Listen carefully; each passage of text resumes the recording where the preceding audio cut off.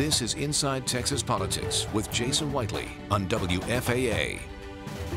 Time now for Reporters Roundtable to put the headlines in perspective. Bud and Alana are back with us, and Berna Dean Steptoe, Channel 8's political producer, joins us here each week as well. We're going to talk about Tuesday's runoff in this segment here, too. Let's break it down. Alana, you first, talking about the big Democratic race, the big statewide race, Andrew White versus Lupe Valdez. What do you expect to see?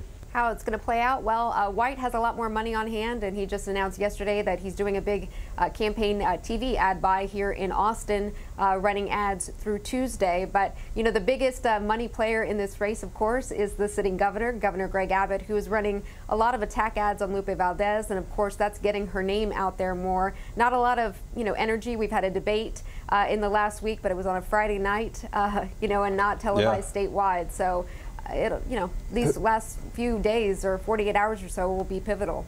And is this Dallas versus Houston? Because as Alana said, not a lot of energy in this race. I don't see anything close about this race. I mean, Houston was for White, but nowhere else in the state was. Valdez carried Austin, San Antonio, Dallas, Terrence strongly.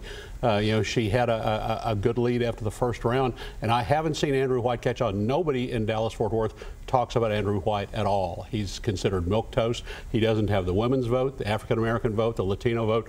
Who do you get for the Democratic Party? Well, and that's true.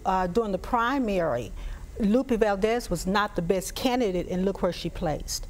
And while I see that White is increasing primarily because Lupe is losing endorsements, but I don't see it playing any difference, then she's going to get the nomination. Let's break down some of the turnout we're seeing here. In Dallas County, Democrats are outvoting Republicans 3-1. In Tarrant County, it's Republicans outvoting Democrats over there, obviously, 2-1. What does this turnout say about the big congressional runoffs that we're all watching?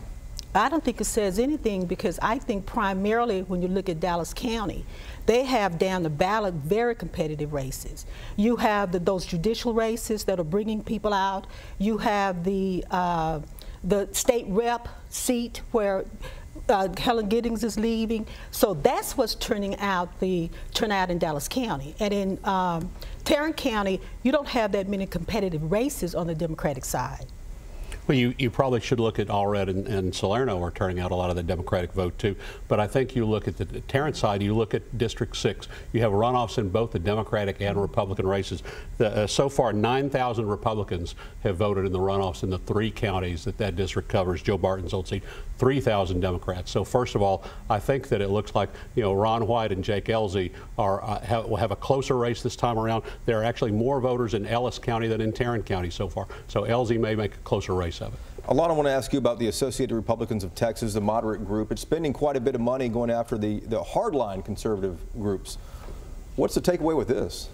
Yeah, well, asking them, they say the catalyst here was mainly the bathroom bill in the last session.